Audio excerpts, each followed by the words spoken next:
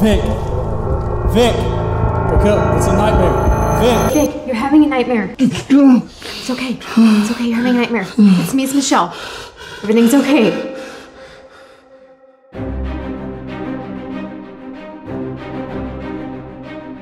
There's a full and more meaningful life on the other side of this for you and your family.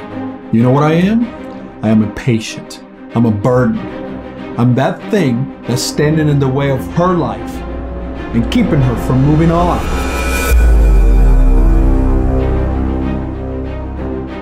It's like I don't even know him anymore.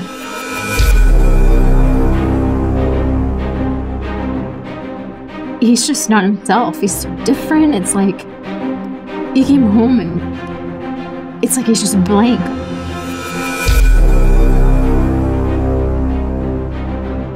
You're believing a lie if you think that you're too guilty to be forgiven.